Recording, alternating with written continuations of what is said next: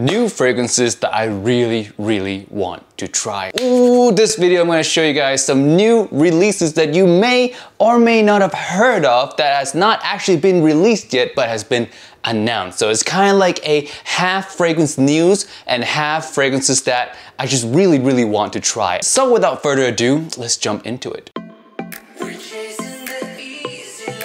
Yo, what's up guys, Tim here, welcome back to another video today. And today, before we begin, please leave down in the comment section below one fragrance, one new 2020 fragrance that you have yet to try that you really want to try. Just one though, I want to see your #1 pick of this year that you want to try. So let's just jump right into it. In 2020, there's been tons of releases. A lot of them I have not tried, you know, because the world's on fire, pandemic kind of thing. So yeah, there's a lot of them that I've yet been able to try, and I've tried some of them, but these are the ones that I just really gravitate towards, whether that's because of the bottle design, the note breakdown, or just the legacy of the fragrance line in general. So the first one I want to talk about is Versace Eros Eau De Parfum. Yes, the big guns. You guys all know Versace, they don't release fragrances all too often. They really don't. Like the last one they released was back in 2018, Versace Eros Flame, and now Versace Eros Eau De Parfum. So the notes for this one, we have top notes of Italian lemon,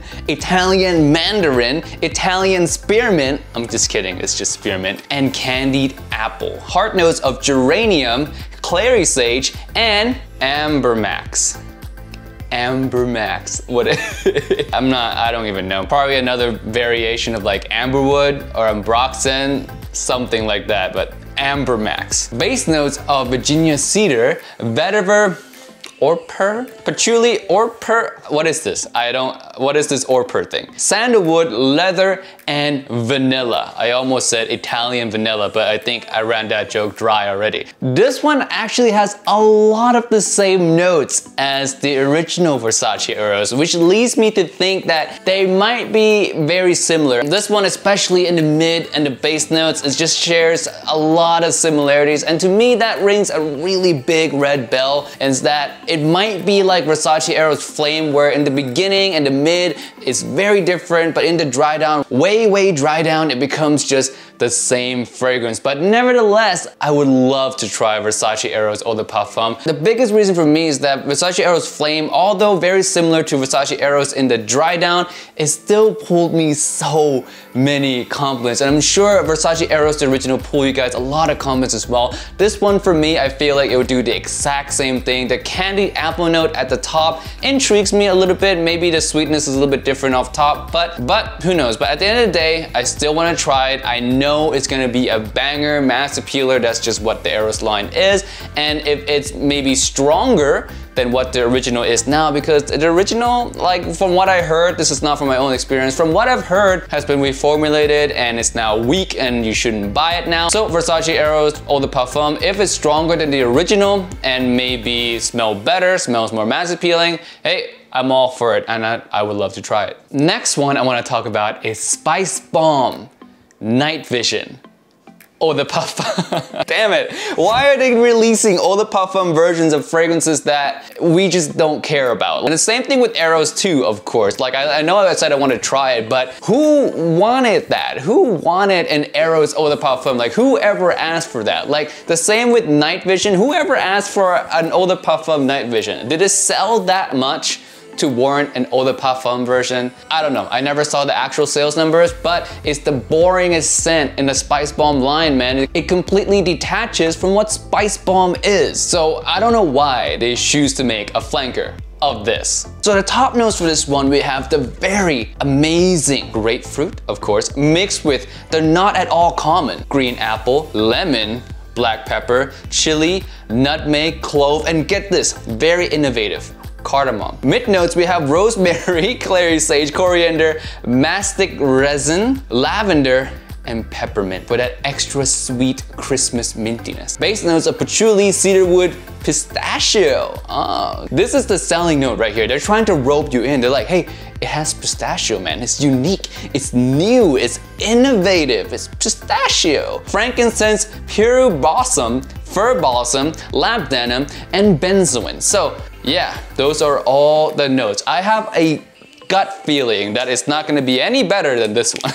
So how I came about that conclusion is that I just don't like the direction that this one went. And if that's just a stronger version, a more intense version of this, I just don't see it working because the direction is already wrong. A lot of other brands are already doing the same thing. I know they just want the money, it's gonna sell, it's mass appealing, people are gonna like it. But as a fragrance enthusiast, as someone who collects fragrance, love fragrance, like to smell something different, and I know you guys all share the same sentiment with me, is that we're not gonna pay $100 for something like this. And yes, that's what these go for because Spicebomb fragrances don't hit discounters that heavily. So you're gonna be paying premium for another potentially mass appealing scent. So you might be wondering, Timmy, it doesn't sound like you wanna try this one at all. And truth be told, I do and I don't. I do because I'm a reviewer and I want them to prove me wrong. I want that pistachio note to mean something, all right? At least use it, make it prominent, make it the main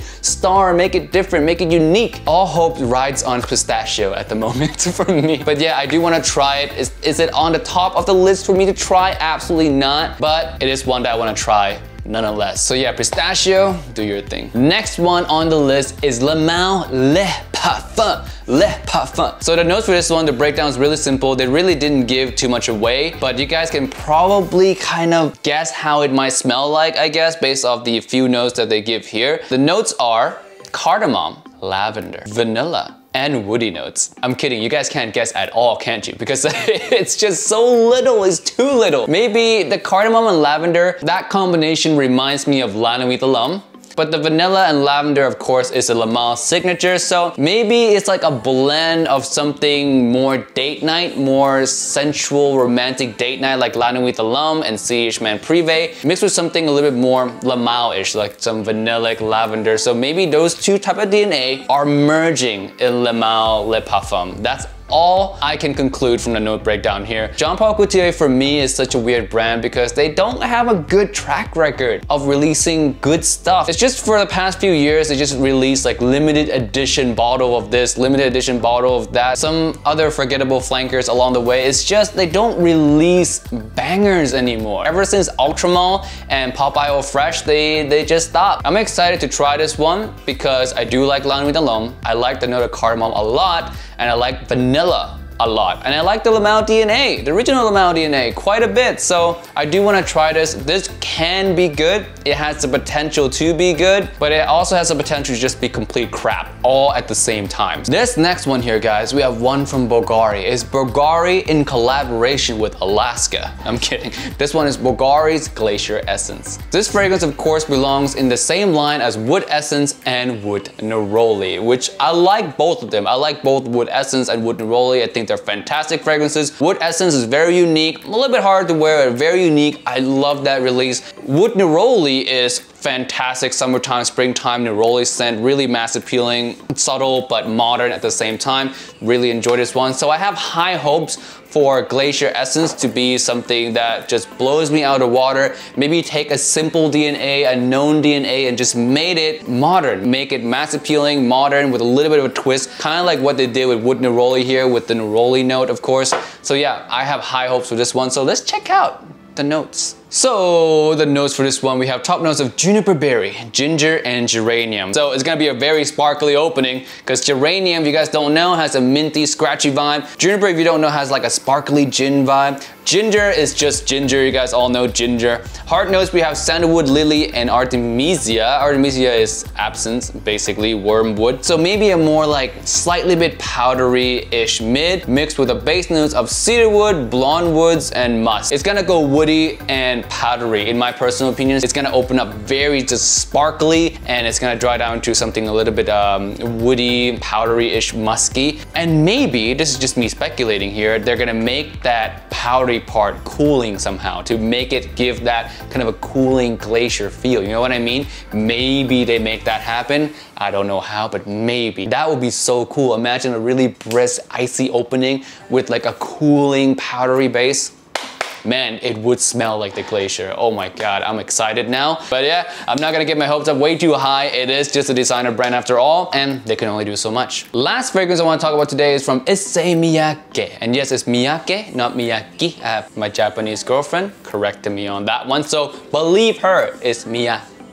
This one is called Fusion Dizzy, and this one, I didn't even read the notes before, so I'm about to find out the notes right now with you guys. But the reason I put it on this list is because of the bottle. I mean, dude, that looks like some futuristic alien type bottle right there. It just looks like it's from like 2050, something like that. It looks really, really dope. Fusion Dizzy. So just from the bottle alone, I actually just want to own it. I would blind buy that just because of the bottle, because I want to have that in my collection because it looks dope. So the notes for this one, top notes, we have lemon, coconut water, fig nectar. Heart notes, we have rosemary, geranium, cardamom, eucalyptus, nutmeg. It looks so good, man. The top notes gave me so much hope because it's so different. Coconut water, fig nectar. Heart notes just kind of ruined it for me because those are all the notes that you've already smelled everywhere else. Maybe besides eucalyptus, but come on, man, we all know what eucalyptus smells like. Base notes of ambrox, which is shortened ambroxan.